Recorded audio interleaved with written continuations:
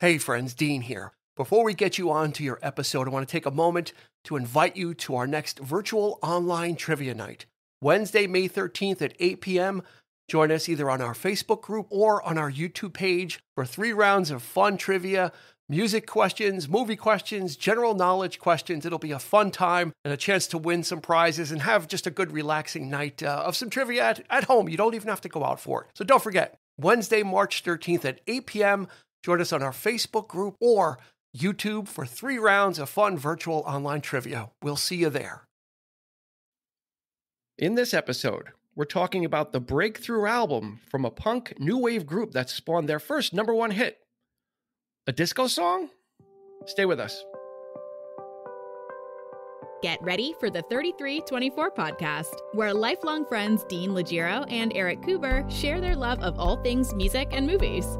Dean has directed short films and is a music trivia buff.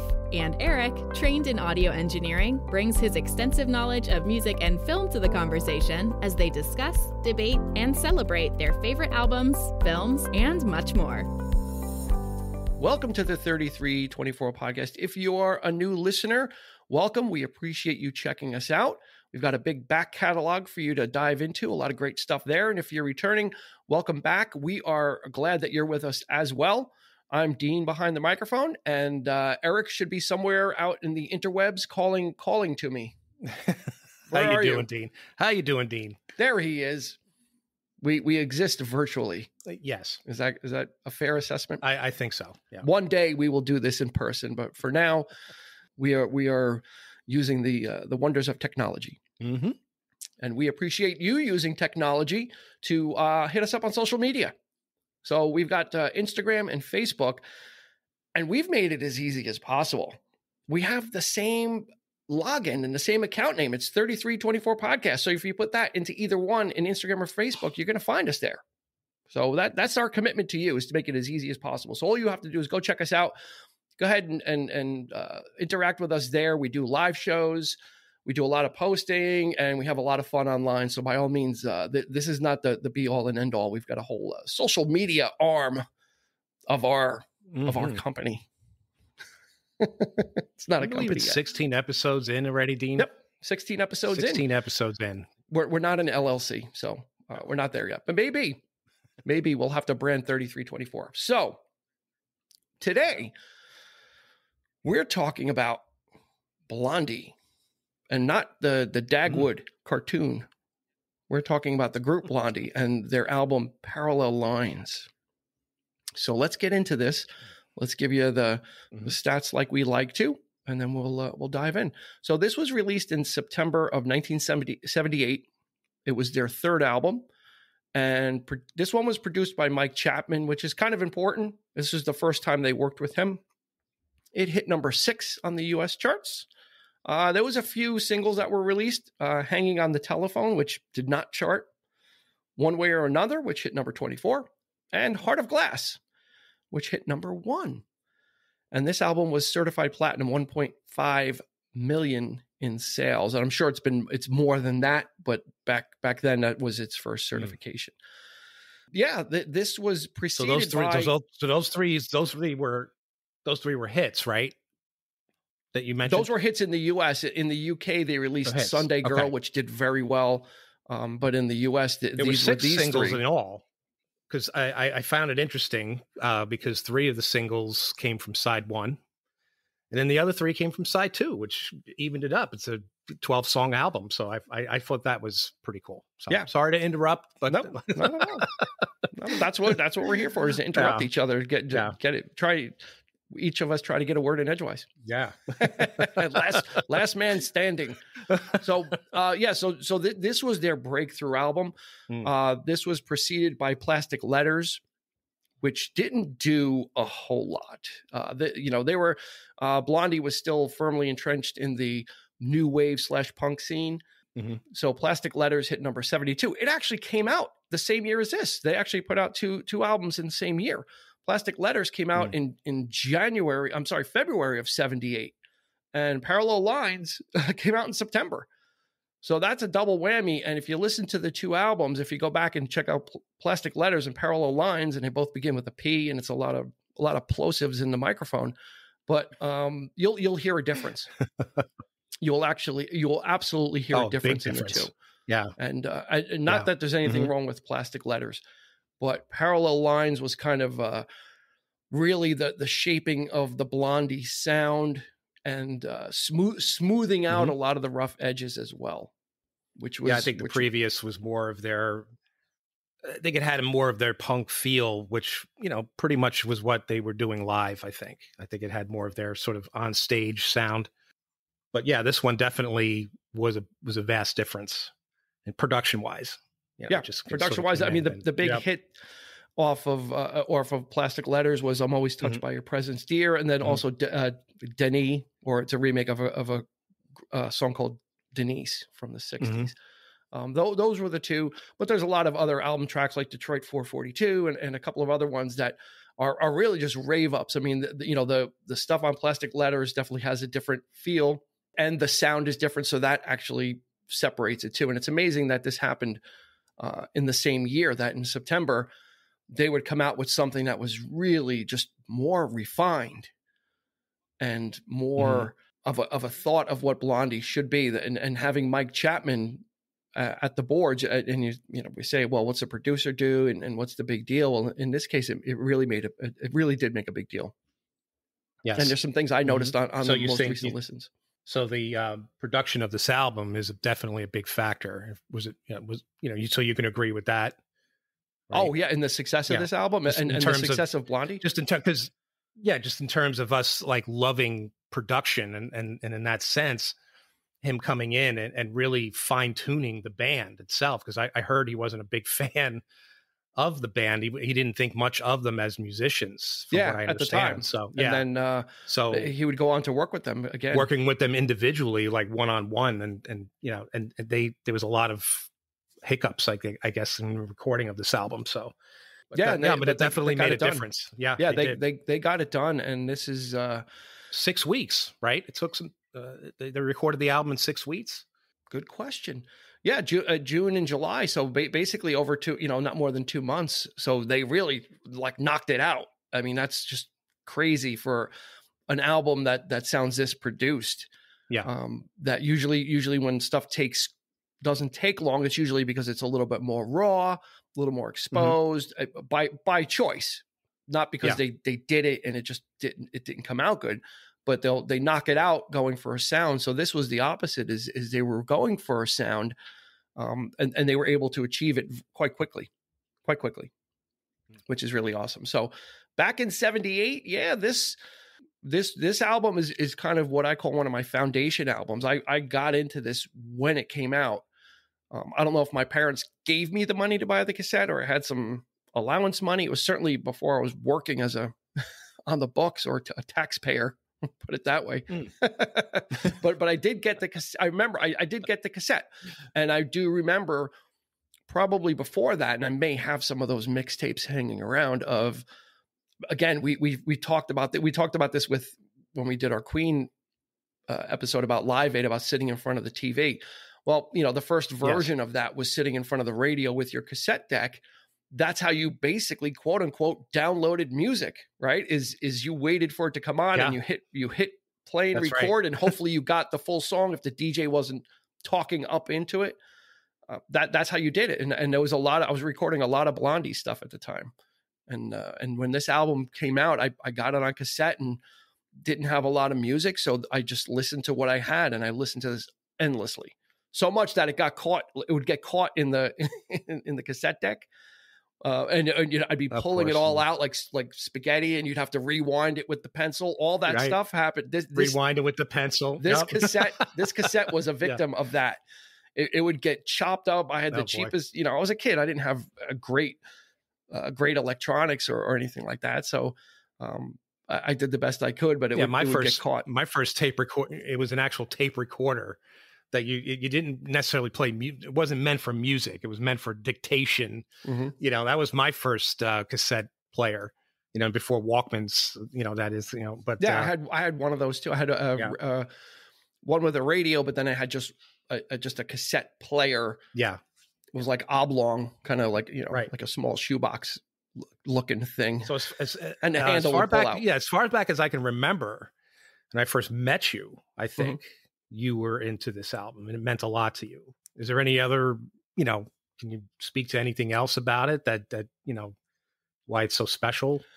Even after all these, I think it's just because it was one of those albums that I had and wasn't getting, 78. I was probably 79. I don't think I got it right when it came out, but so we'll say 79. So I was like 12, 13, somewhere around there. Yeah. Still at that age where you're not really working yet. So where's your money coming from? Probably some allowance, or you get birthday money, this, that, the other thing. So I remember just, either my parents got it or I got it. And it was one of the only cassettes I had. I think I had that cassette at the time, probably some Village People, because I was getting into Village People at the time as well. But this was like the rock music for me. I hadn't really gotten into rock yet. And I just devoured this, and it was my companion when I had no other music to listen to or wasn't listening to the radio. It was this album. It was Parallel Lines.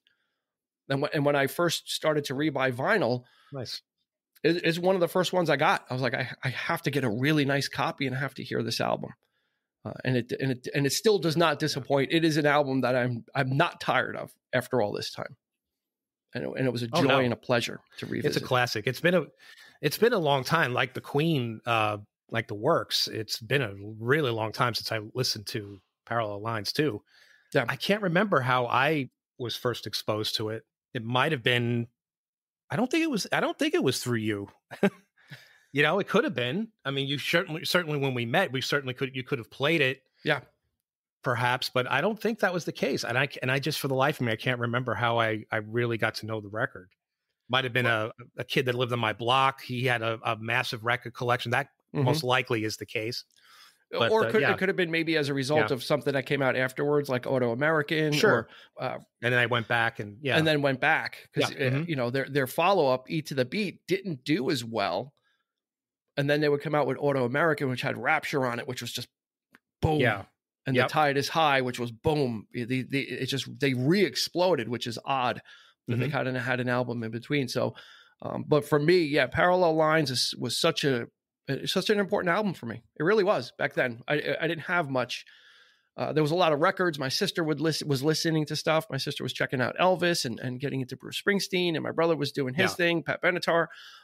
And I was kind of in the middle, picking up a little bit from my sister, picking up a little bit from my brother. But Blondie was not from either one of those.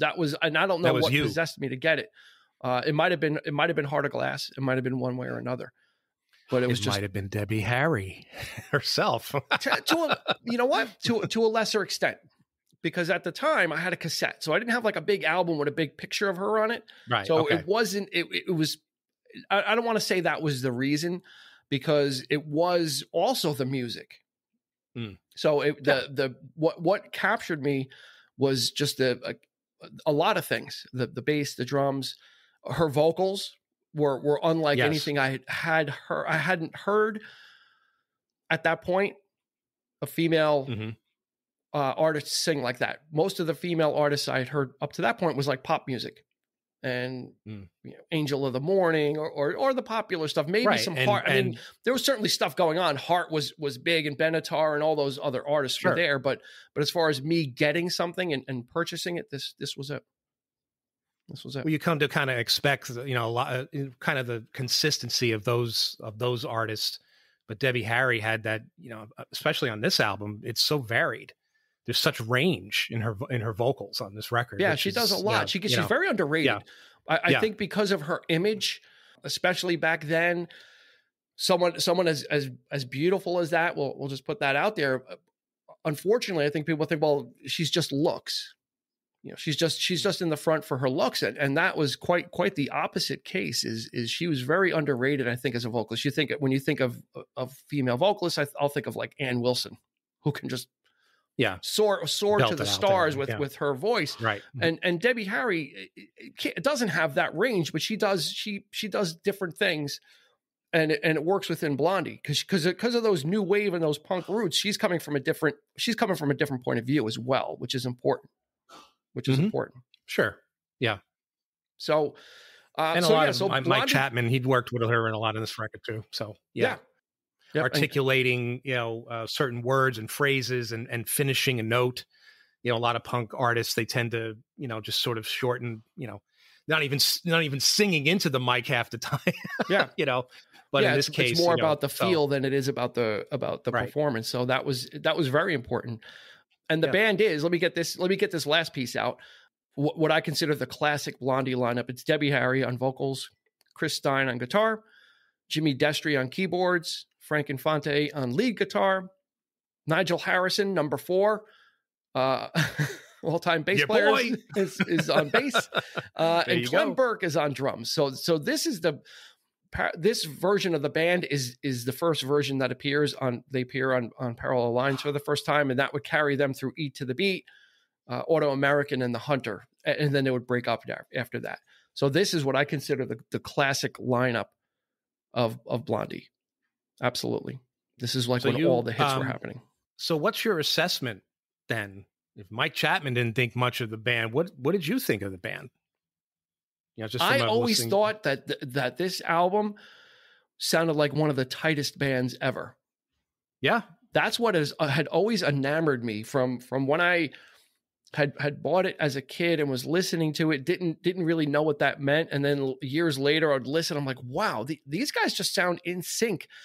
And especially for the amount of up-tempo stuff on here, it's executed really great. I just love it. I agree. I totally agree. But I guess when I read that about Chapman, I can kind of understand, like, him coming from the standpoint of they just want to fool around and, that kind of thing. It reminds me of like somebody going into the studio and trying to produce The Who, like trying to say to Keith Moon, you got to play straight. Yeah, to wrangle all of them. Because that's not what he does. And in this case, it's the same with Clem. He's that kind of drummer, whereas a lot of fills, a lot of, that kind of thing. We'll get to that. We'll get to save Clem. Save Clem Burke. Okay. Save. Oh, there's a lot. This might be mostly about him. A lot to say. Okay. So again, we talk about producers a lot, and sometimes some bands have a clear vision about what they want, and they understand. And some bands just need that extra helping hand in the studio to refine or to help visualize or to tell a producer what sound they're looking for, and then the producer can help facilitate that. And I think that's what happened here.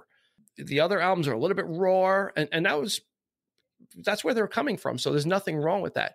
But I think this was the next evolution. Right. I think it's the next evolution. And if they were going forward into the 80s, I think they would have had to have embraced some sort of artistry, some sort of, doing something in, more in the studio, I think, because that's what a lot of other bands were sort of gravitating to at the time too. So, yeah. And they were kind of they weren't totally punk. They certainly weren't like a total punk, New York punk band, like Television or any of those other ones. So they were closer to when punk was ending, and what it was morphing into was new wave.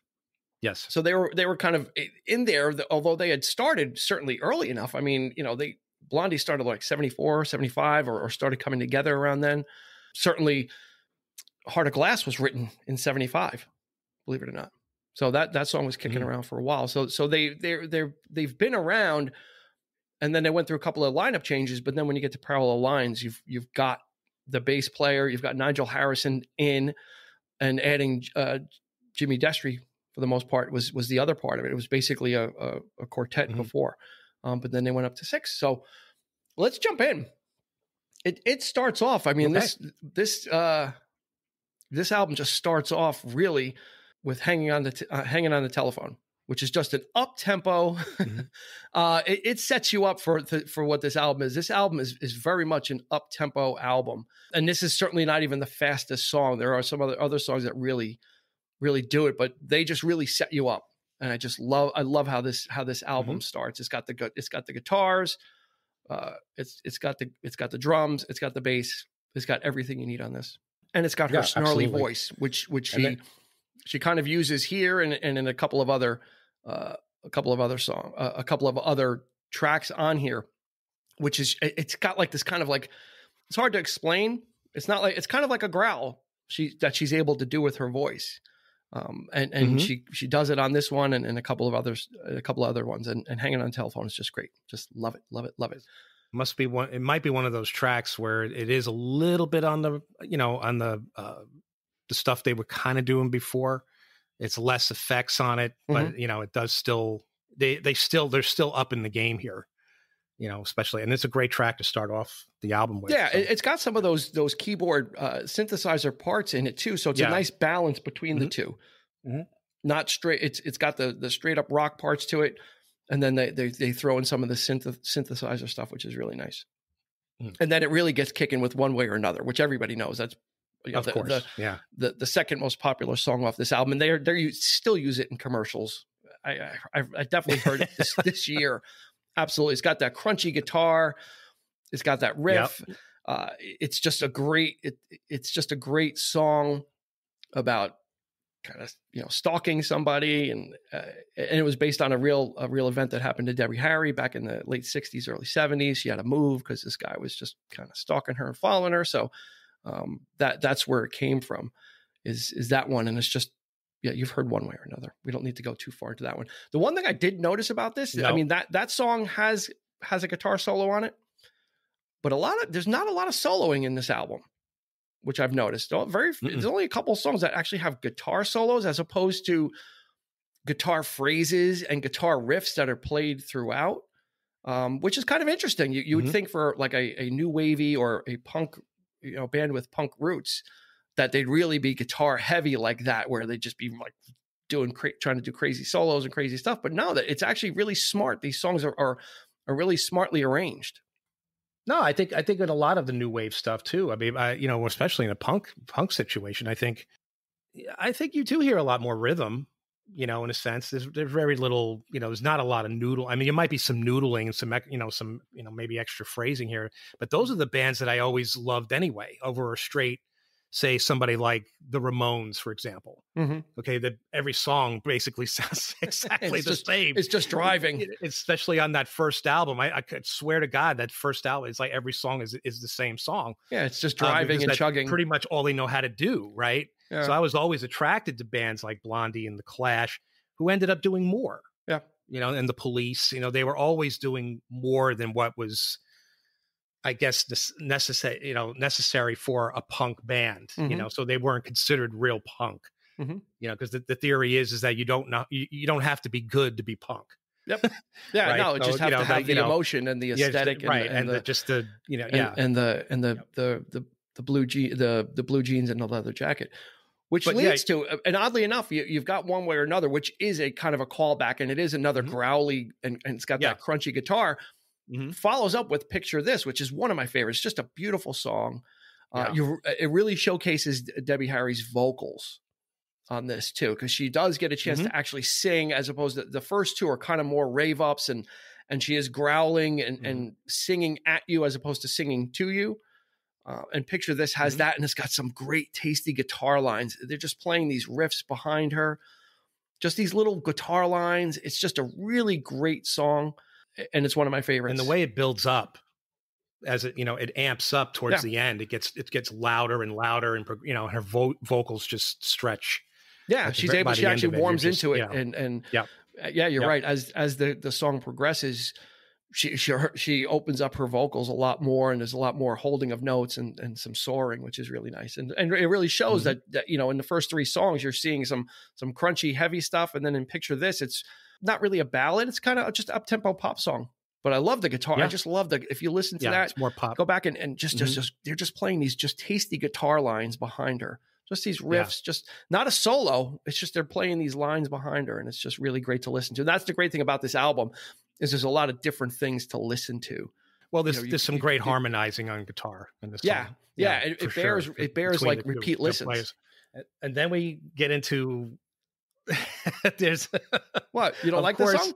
What, the next one? Yeah, it's probably one of my favorite songs, actually, because not surprising since. Okay, so it's Fade Away and Radiate, right? Which is a really slow. If this is the slowest song, it's very atmospheric. It's I don't want to say it's trippy, but there is a thing. There is a guest star on it, and a very curious guest star as well. Yeah, Robert Fripp of King Crimson, prog prog guitar extraordinaire, but he was one of those guitarists that managed to help shape prog rock in the 80s, kind of transform it. And he did very well by playing with artists like Bowie.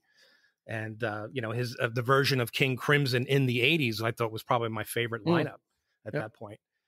He's really textured. He's really odd on the guitar. He's got this real kind of like extended noodling going on. Mm-hmm. It goes from left to right on the song, especially with headphones. It's pretty wild. It's an odd track, which of course, I'm into that kind of stuff. Yeah, it's very, very trippy, but really atmospheric. Yeah. And again, just another great vocal as well. It's not, and that's a testament to Debbie Harry, because she's not afraid to go there. She's not afraid to be a little bit more experimental. Absolutely. In that sense. So, absolutely. Yep. Yeah. So that brings us to Pretty Baby also, which is just it's just an up-tempo, again, another just great vocal performance. That's what this album is. It may get repetitive, but this is just really just one great performance after another. The whole album bears multiple listens. And I think that's the thing about this is you're able to kind of listen to her vocals, and then you're going to want to go back because you were concentrating on the vocals and say, well, I want to listen to the guitar now. Yeah. No, you're right. You're right. And then go back and listen to the bass and it is drums. Yeah, and it is refreshing. And this was not one of the singles, but it's nice to go back in these little ditties that they're not fillers, of course. I don't think there's a bad song really on this record, but it's nice to revisit those songs and just and this is a nice little pop, again, a nice little pop sort of upbeat thing too.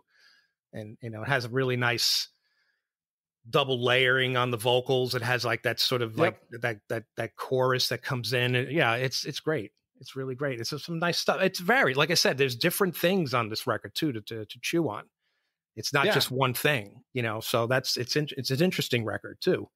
Yeah. And the way it's arranged too, the way the tracks are kind of stacked. You got two really kind of raunchy songs. Then you got, Picture This, which is kind of a little bit more ballady and a little more poppy. And then Fade Away and Radiate, which is just really, kind of trippy. And then they kind of bring you back into poppy. And then they bring you back into like into the punky stuff with I Know, But I Don't Know, which is kind of that, it's got that new wavy punk aesthetic too, as well. And it's got some, I don't know if I'm guessing it's Chris Stein kind of sharing vocals. There's definitely a guy who's kind of ghosting her and singing along with her. So you kind of get that too. And I think that's got a guitar solo on it as well, but not a lot of soloing per se, but a lot of guitar work, a lot of riffs, a lot of power chords, a lot of that great stuff that puts the bass, like it's the bass that these songs are built on, which is great. I think I love it. I love the fact that there's not a ton of soloing on this album, that it's just that the songs are constructed, and it just, I think it's more, it's a more enjoyable listen, I think, because you can listen to other things and pick up on other things. Yeah. I mean, but if you do go back and listen to the guitar, there's obviously, I think there's a lot more going on with the guitar work than, when you say soloing, I understand. It's like there's right in the middle. Oh, there's that doesn't mean that's not to shortchange solo, but not to shortchange. Right. It's to the guitar playing on this record is very, very good. Oh, it's awesome. I'm not trying to by any means shortchange what they're doing. I actually appreciate what they're doing. Is that they're using the guitars in a more tasteful way.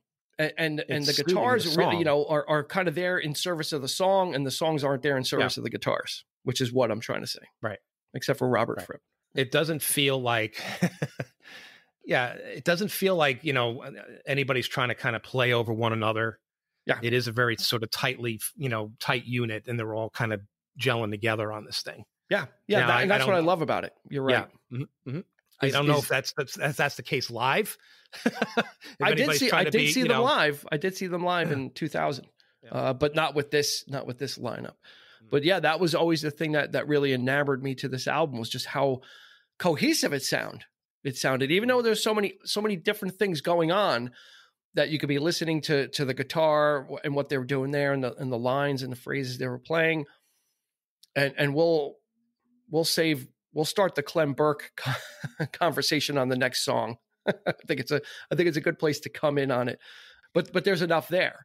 And so the next song is 11:59, which opens side 2, which Side is 2, another. Yeah. Well, I'm just going to comment that it's probably my favorite song on the record. Yeah. Wow. Nothing more to say. No, that's. Yeah, I think so. Why this wasn't a hit, I don't know. It's beyond me, because I think, I think it's better than some of the singles that they put out personally, but that's just me. But I just think it's a great song, and I love the lyrics too. It speaks to a lot, saying a lot, especially now as a couple of middle-aged guys where, I think there's some apropos, lyrics going on here that just, we probably didn't notice back then. We didn't care, but now it's like, I listen to some of the lyrics. I'm like, oof, Yeah. Let's just, yeah.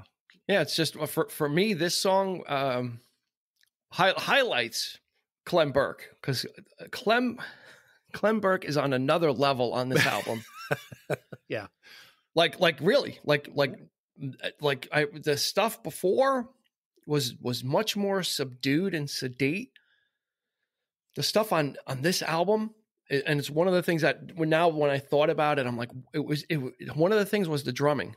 He is so, I don't want to say he's out of control, because he's certainly in control, and he's driving. He's literally driving every one of these songs.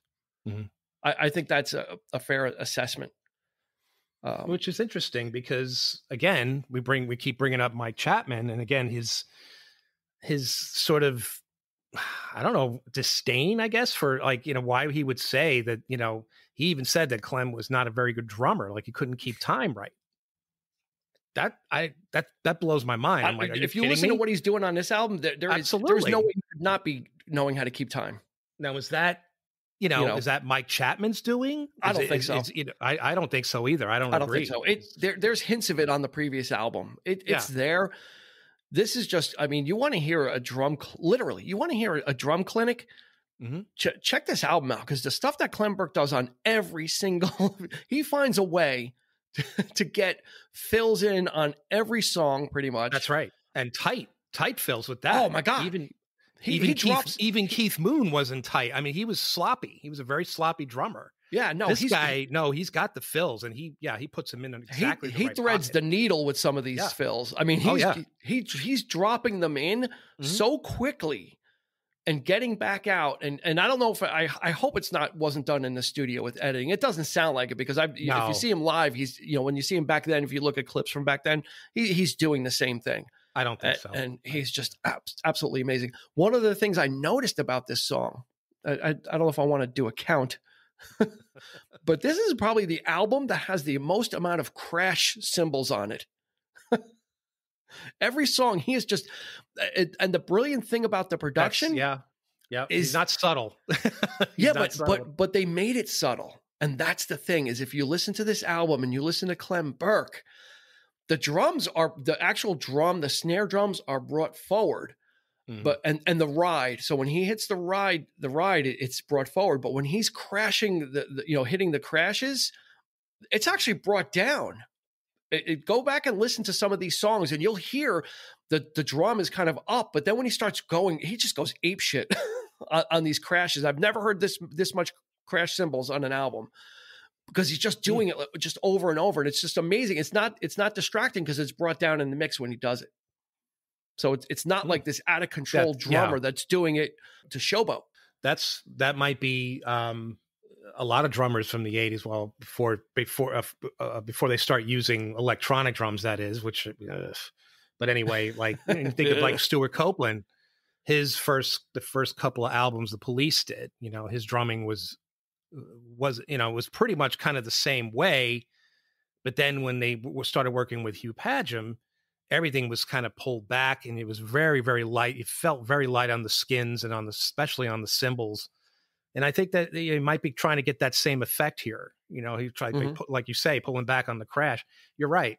He is playing a ton of crash, but it is very. I think they just lowered that into production. Yeah, sure. He certainly wasn't hitting it lighter, because if you hear, he's just. There are sections and measures and bars where he's just hitting the crash over and over again, but it's not loud and it's not imposing. So I'm thinking that they mic'd it and just brought it down, which was so smart, because it's allowing the songs to. That's what gives the songs that punk edge. Yeah. but it doesn't give it that punk annoyance, for lack of a better term. Not that punk is annoying, but I get you know what I'm you're saying. When you're yep. trying to produce Yep. an album and you're trying to create a sound, but still be a little faithful to what you have going on, go back and listen. Everything's where it's supposed to be, and it's in all the right spaces. Yeah. And it's meant to either fill or take away. Sometimes it's what you don't play. Yep. But yeah, you're right. It's not obnoxious. It's not overbearing. It's there. It's in the background. And when you listen to it, I'm like, geez, this guy just it's the crash, it's the ride, and it's the fill. Mm-hmm.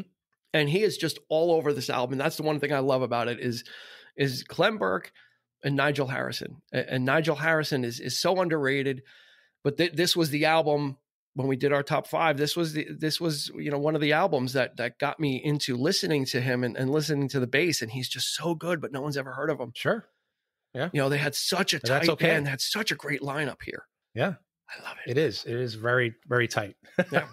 So then the next song is Will Anything Happen, which might be the fastest song on the album, which is just really up tempo, just really blast. And again, Clem is driving this with his double snare and his double like bass drum hit tempo, and it just kind of drives the song. It gives it that driving motion, which is really, really dig it. Will Anything Happen? This wasn't one of the singles though, but it's a song that you heard. I used to hear this a lot on the radio. Yeah. But it wasn't a single. Might have been a deep cut. So it's a deep cut, but I definitely heard it on the radio. Like NEW would play it, and especially when with the chorus is how it's familiar. Mm-hmm. And when I revisited it, I was kind of like, I didn't get it quite yet. But then when the chorus kicked in, I was like, okay, I've heard this on the radio. I bet you if you Google it, I bet you it's been in a commercial.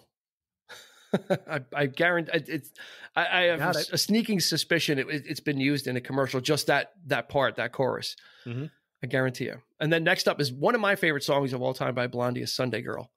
Just a lilting, nice, mellow. Again, another beautiful performance. And if you look at the track listing for the first side, Hanging on the Telephone, one way or another, it's two really kind of up-tempo and punky songs. And then Picture This, which is kind of ballady and poppy. This is the same thing. 11:59, Will Anything Happen, two up-tempo, and then Sunday Girl. Mm-hmm. So they kind of line it up the same way. They kind of give you some quick stuff, and then they give you just another great vocal by her. I loved this song from when I first heard it. It was just something about the vocal. It was just so like kind of innocent, or I don't know what it was about the vocal, but I just always gravitated towards it. Just always loved this song, Sunday Girl. It just occurred to me that perhaps that's why it's called Parallel Lines. Oh, because the album is so even, right? Everything about it is sort of like that, right on, right, even keel. Yeah. 6 singles. That's half the album right there. 3 from the first side, 3 from the second. Right? Yep. Yeah. So I think, I don't know, maybe that's a thing. Maybe I don't know if it's okay. Well, let's take that theory one more step then, right? Let's do it.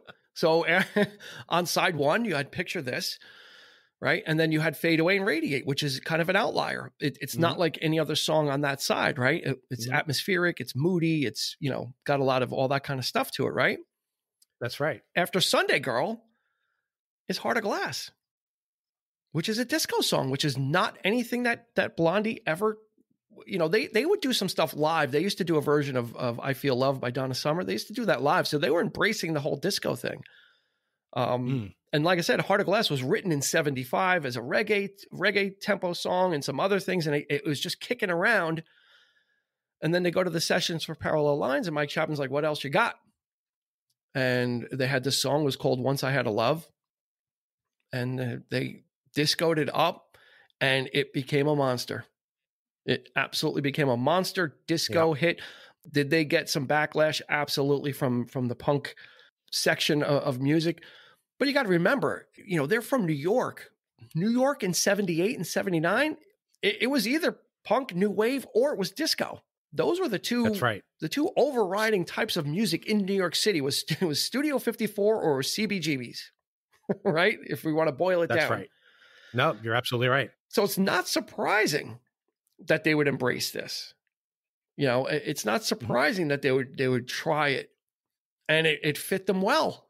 It fit them all the way to number one, this song. It did, because it's disco-y, but it definitely has that new wave feel as well. I mean, there's two sides of it. I think the way it's produced, the way there are certain things to listen for. It's got that nice bouncy guitar in it, so it's not total disco, but it absolutely has that sensibility, and it was made for discos. They just make the extended remix of this, make it 12 minutes, and you're gonna be on the dance floor forever with it. And her vocal is just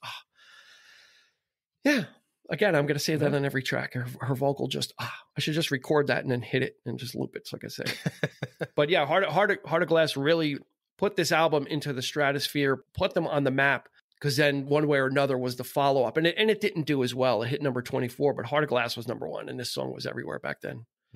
And that was the thing. I was just sitting with the tape deck, just waiting for it to come on so I can get a good copy of it, without the DJ talking into it. And then oddly enough, the next song is I'm Gonna Love You Too, which is another, up-tempo, but it's actually a cover of a Buddy Holly song.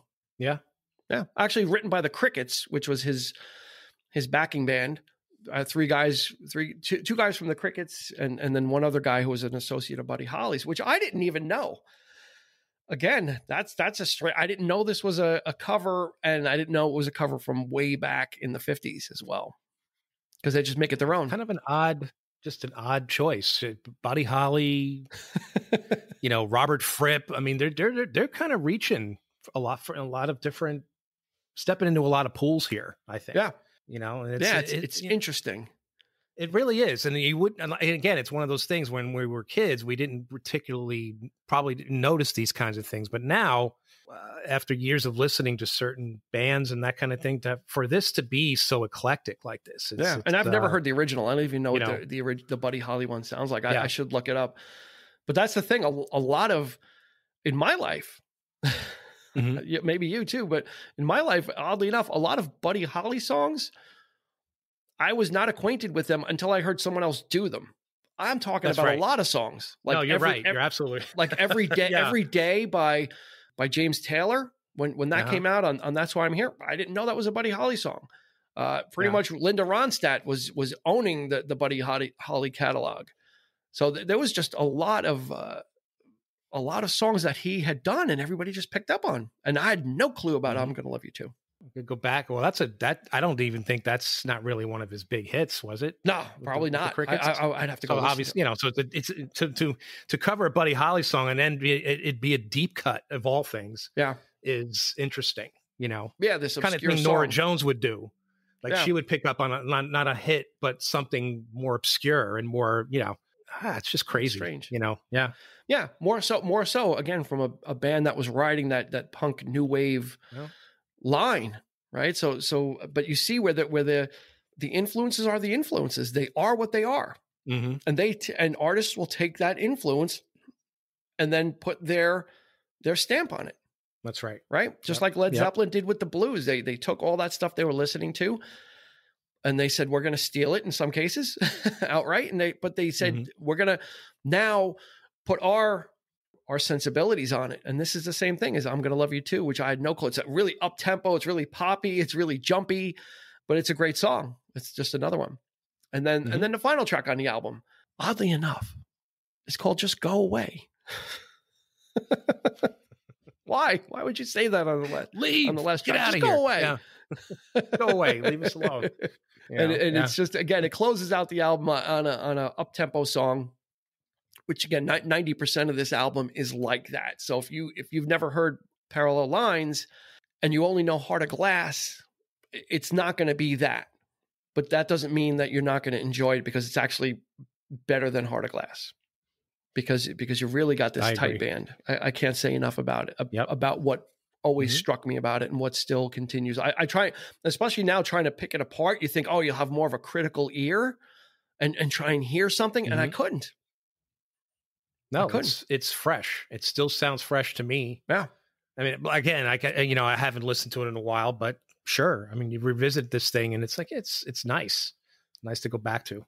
Yeah. And 78, and when I think of 78, this was definitely to me, it is the album of that year. Yeah, well, 78, that was the start of like the new wave thing was starting to happen. Right? They were busy putting out another album earlier in the earlier in the year. But they were definitely, you know, the band of that period. You know, you think of punk was just starting to die off, the hardcore stuff, I should say. But then you had the Clash coming in, you had the Police coming in. Yeah, and they were able to ride both, right? Because again, that Heart of Glass just kind of put them on a different level.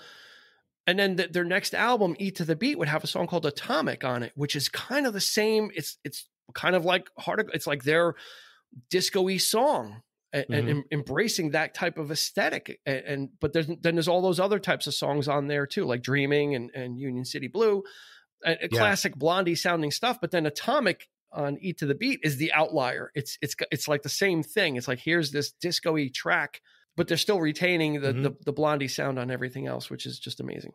Well, they were definitely keeping in with the times too. I mean, they were moving. You know, they kind of instinctively knew where to go. At least I feel. I don't know. Yeah, well, I mean, just whether it was producers telling him to do so or whatever. I think for the most part, I think Debbie Harry had a pulse on what was going on out there. You know.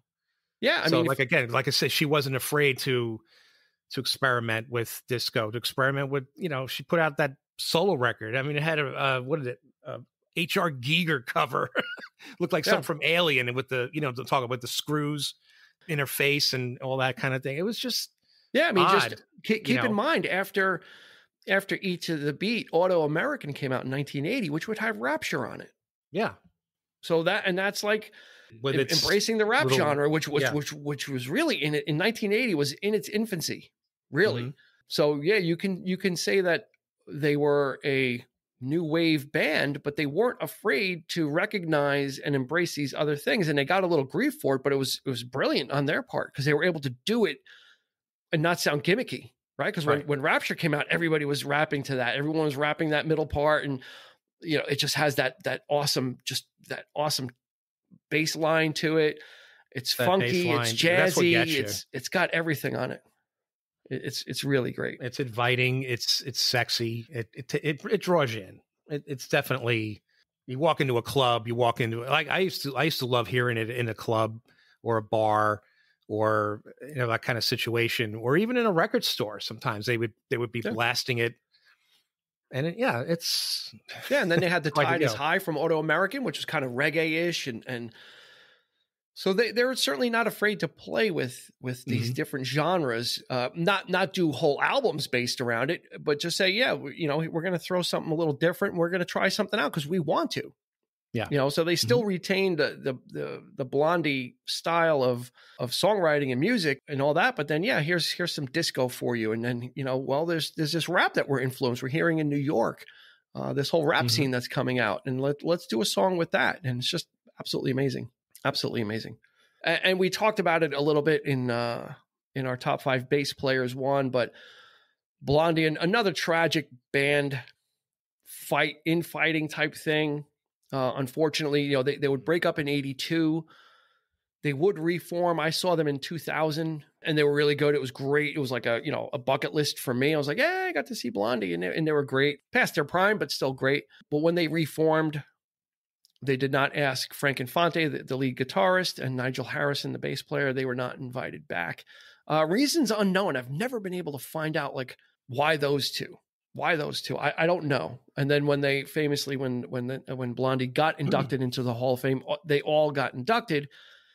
And then what happens is the band will play their, you know, after the induction, they'll play some of their hits, and usually that's the time for some heartfelt reunions and some hugging. No, this was nothing but animosity. This was animosity. Frank Infante and Nigel Harrison were on stage to accept the award with them at the induction, and they're like, "Well, we're here. You know, we want to play. Let us play with you." And Debbie Harry's like, "Our band is here. You know, we've rehearsed." So it was just uncomfortable, unfortunately. But that's a shame. It is. That's real. That's a big shame. But you know, we don't know what happened. We don't know what went on. There had to have been something. Exactly. That precipitated that in such a harsh manner to not even say, well, for this go around, we'll do it. Mm-hmm. But for Parallel Lines, they were all there. and that's why this is the classic lineup. They went from 78 to 82. So this is probably there was only 2 albums before this. So for me, this is Blondie. So some people might be purists and say, oh, Greg Valentine, the other bass player, but nah. When they added Jimmy Destri and added Frank Infante and then got Nigel Harrison in there, I think it just changed the whole dynamic of the band. Because I think Nigel Harrison has some of those disco-y and poppy influences. If you listen to his bass playing, he's just incredible. He's a match. He can go toe to toe with Clem Burke, I think. This is the album for me for Blondie. I mean, I do like Auto American. There's some really great tracks. Love Do the Dark. Yeah, that's a great track for me. I love that. I kind of like those like weird kind of slow noirish kind of stuff, that kind of stuff. But yeah, this one was punching above all the other ones, I think. Yeah. Just in terms of total consistency, even though they do different genres, that doesn't mean the album's inconsistent. And that's what I love about it. And again, part of that consistency is being a member of the Clem Burke Appreciation Society. It's just listen to this guy go nuts on this album. Yeah. He's restrained. He's not like Keith Moon, where Keith Moon kind of gets a little sloppy and gets a little out there. Yeah, because he wants to do what he wants to do. And in that situation, it's Pete Townsend saying, yeah, do whatever the hell you want. I do feel like there is, I'm sure there's a certain degree of the producer stepping in and saying, hey, let's do this and this, and I'm sure it took quite a bit of time to get that together, considering he thought he was not a good timekeeper. But again, that just blows my mind. But you're right. He's just, I've never heard really as tight, even drummers like Stuart Copeland likes to do his own thing. He's got his own signature style, which is always playing behind the beat. He does, so it's interesting. It's great, but it's in terms of what they're doing here with Blondie, to keep that song going and for him to be able to fill. Yeah, he's got to be at the forefront of it with this type of music. That's hard to do. It's very hard to do. Yeah, and with this type of music, when you're doing that new wavy stuff, it's usually up tempo, fast. So not only is he doing that, but he's throwing in some fills like really fast, and then getting back into it. Really amazing stuff. All the musicians, we can't shortchange Chris Stein, can't shortchange Frank Infante, and Jimmy Destri, who's the keyboard player. So when you're talking about the programming and the sound of Heart of Glass, that's where Jimmy Destri comes in, and he comes in on those types of things, and like Fade Away and Radiate, it's got that really weird synthy stuff, and everybody has a role to play, but Clem Burke is my favorite, and Nigel Harrison, sorry, but they're really good. So if you want to hear what we're talking about, go check that out, and really just isolate on the drums, and you'll be blown away. Absolutely. A favorite among favorites. This is absolutely one of mine. Like I said, it's a foundation. It's a foundation. And Debbie Harry would go on to acting as well after Blondie would break up. Tales from the Dark Side, the movie, a movie called Videodrome. David Cronenberg. Boy, she was in Copland. She was in Copland. A lot of her scenes were cut out, but she was in Copland with De Niro, and that was James Mangold's that was his second film, I think. So she's kept busy, and then Blondie reformed in the 2000s, and they've been very prolific. They put out a couple of albums after that too, so they've been prolific, and they've been touring, so they've been absolutely out there keeping it going, and I'm glad for that, because people get to the more people get to hear this kind of stuff, and then go back and listen to the album and hear how in the zone Blondie was on this album. They really figured it out, and getting the right person to help them with it was key.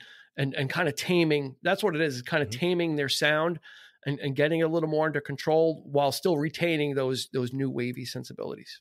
Yeah. That's it in a nutshell. No, I totally agree. That's definitely it. There's not more to say. Well, then, so there it is. You know what? That's going to do it for us. This is one of my favorites. Absolutely. Like I said, it was when we were making our list of what we wanted to talk about, like Parallel Lines was absolutely right on there, because it was one of the first ones as a child I listened to. So it's always got a special place in my heart. As always, we thank you for joining us. We appreciate the support. You can find us on Instagram and Facebook, 3324 Podcast. As always, thank you for Eric. This has been Dean, and we will see you on the flip side. You've been listening to the 3324 podcast with Dean Legiro and Eric Kuber. You can find us on your favorite podcast provider, so please like, subscribe, and rate to become a part of the 3324 family. Your feedback is important, so make sure to follow us on Instagram and Facebook at 3324 Podcast and on Twitter at 3324P to join the conversation.